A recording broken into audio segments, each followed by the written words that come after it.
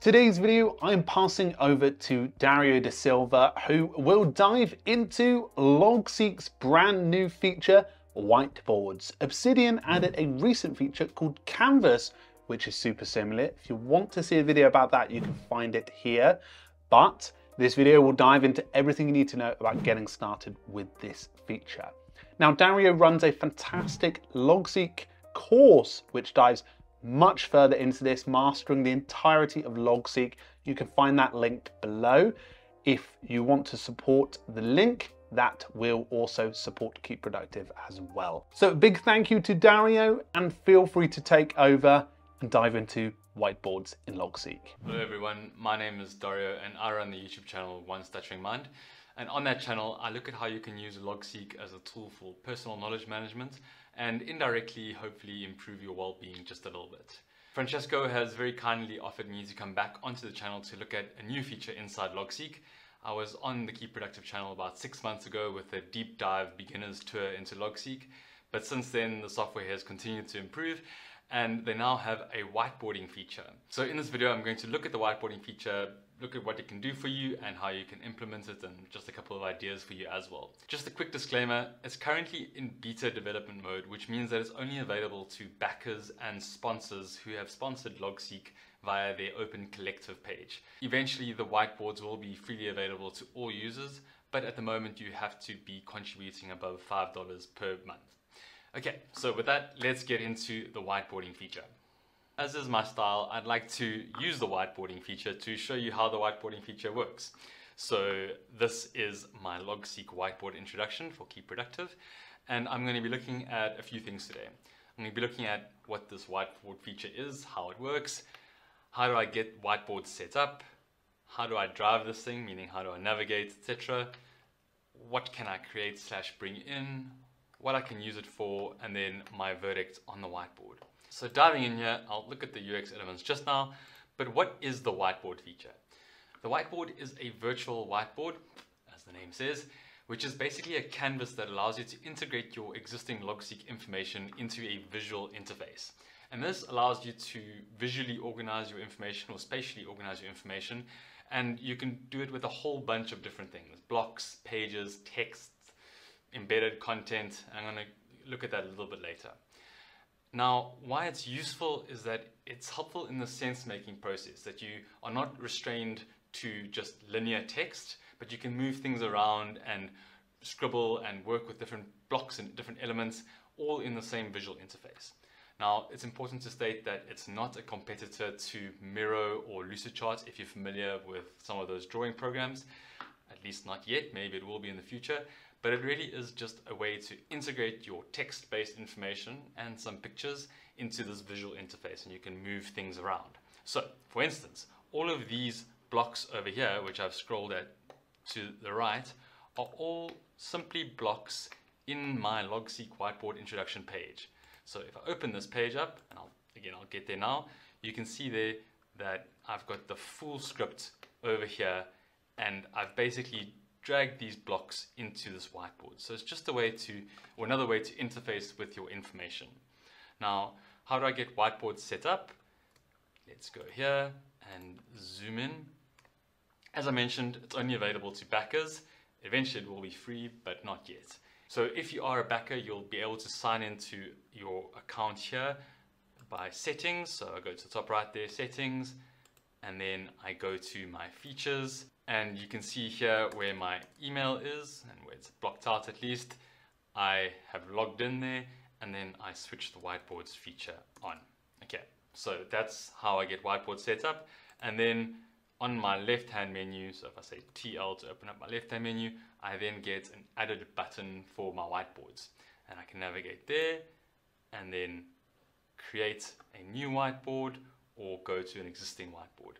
So let me quickly go back to this one where I was. Great. So that's my introduction. How do I get whiteboard set up?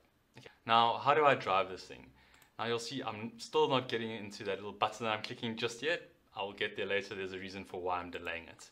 And the main thing I want to show here is how you can navigate with hotkeys, shortcuts, and the different UI elements. Okay, first let me close this left sidebar again. So TL or escape TL. And you can see down at the bottom here that I've got a plus, a minus, and a zoom number. So I can zoom in there, zoom out there, or I can select the zoom here, or I can select an option and say potentially reset zoom. Okay, but that's very cumbersome. I don't really want to use those elements. So what I can do is use control. I can hold in control or command and then scroll in with my mouse and scroll out with my mouse. That's a good way to zoom in. I can also say control minus on the keyboard and control plus, and that's another way to zoom in and out. And then I can also navigate using the spacebar. So I can say spacebar and then drag and drop there, or I can hold in my scroll button and drag and drop there. Okay, so those are a couple of the shortcuts. So now there's also a few other elements that I can use, and as you can see, it's brought up over here. So if I say control or shift 1, I can zoom in to see everything. There's another shortcut, so if I select these two, I can say control shift 1 and we'll zoom in there, but it's also another command which I don't know why it's like that, but I'm not using that one that much. I'm really just using my zoom button on my scrolling button on my mouse. The other thing that I can use is this command palette over here. Now this select just enables me to select a couple of things, very intuitive, and I can also use the hand button over there to move, but really I want to be using spacebar or spacebar there, or my scroll button. That's just typical intuitive features to use a visual interface. Okay, so what can I bring in / create? What can I create, bring in? Now this is why I've held back on talking about these elements over here. If I hover over here, okay, I've just zoomed in a little bit more here. If I hover over there, you'll see that there's a little bullet point and a block, which means that I can bring in a block from anywhere in my database. If I go all the way to this left element here, over here, if I hover there, you can see that that's a page. So that would be the symbol for a page, and the other one would be the symbol for a block. Now the way that I got my blocks into my whiteboard is a couple of ways. I can toggle this, show the full page, and then drag and drop this block over here, and then I can toggle that using that button there or this button over here. So I can bring in any blocks and I can bring in any pages. And the way that I do that is I have this button over here which says add block or page, but really I want to be using my shortcuts. So 3, let me bring in the same block above here, which is how do I get whiteboard set up. So I say 3, and then I say how do I get whiteboard set up, boards set up, okay, and then there. I just saw that it was referring back to that block on that page. So I've now got this exact same block over there available here. And you can see there it's got a reference number which shows that it's being referenced in 2 other places. So this is the first one, and then this is the second one over here. How do I get whiteboard set up? That's the first thing I can bring in. I can bring in any block and I can bring in any page. And this is enabled by this plus button over there. The other thing that I can do is I can use freehand text. So I'm just quickly going to shift this to my other screen, and I'm going to select that key over there, and then I'm going to write here a little bit. So this is freehand.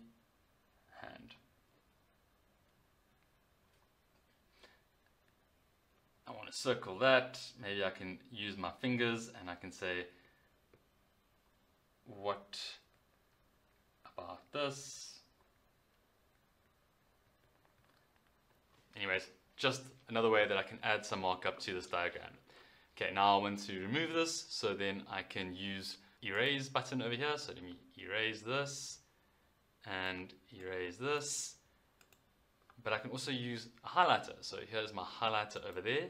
So the bottom element over here is a color selector. So if I click there and I say I want to make that blue, I can highlight this in blue and I can highlight that, and I can even put a highlight around there.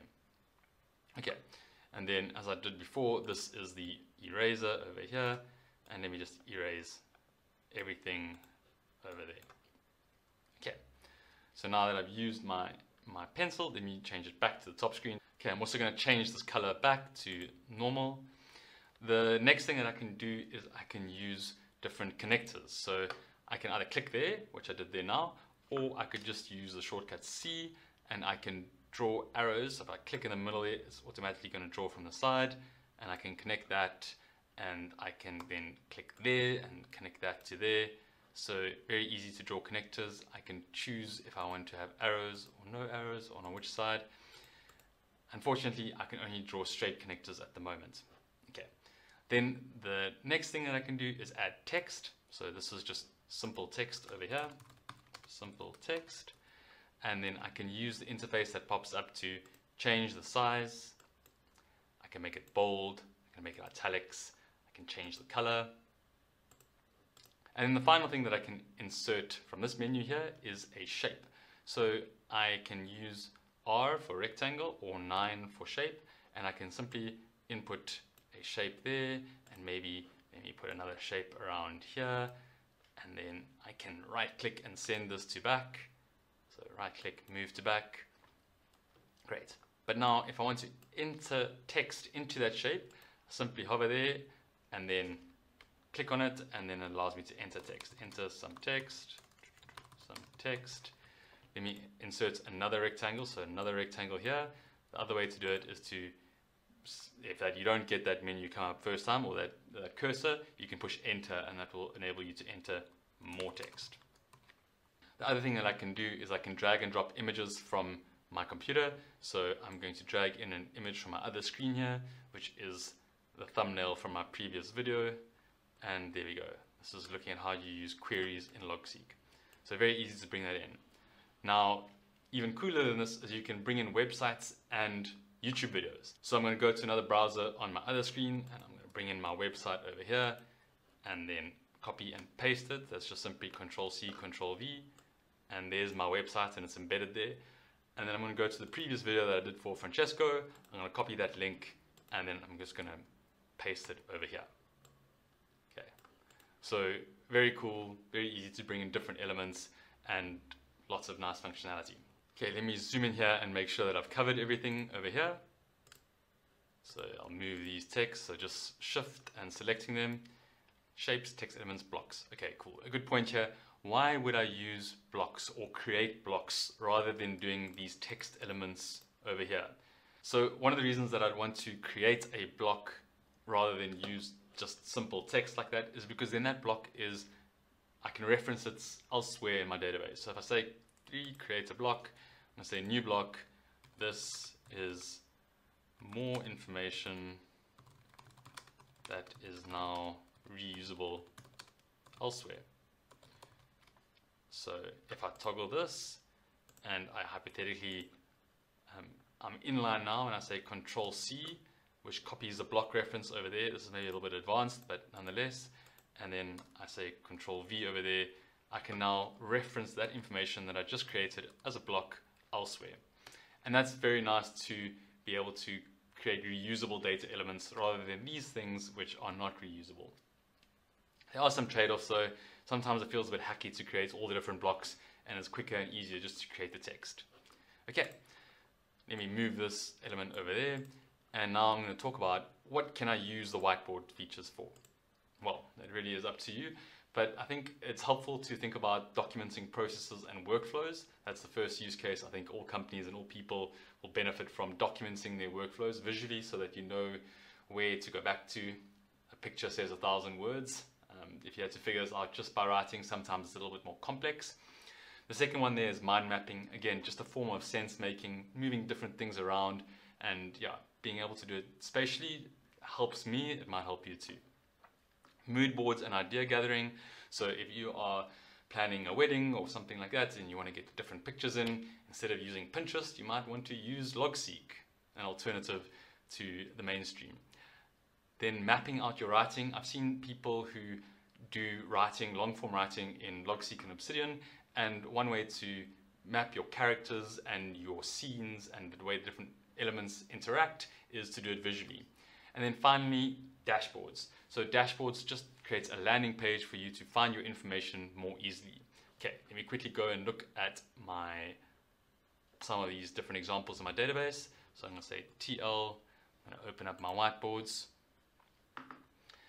and I've got the demonstration database over here, but I have got, this is perhaps the one that I'm most invested in at the moment.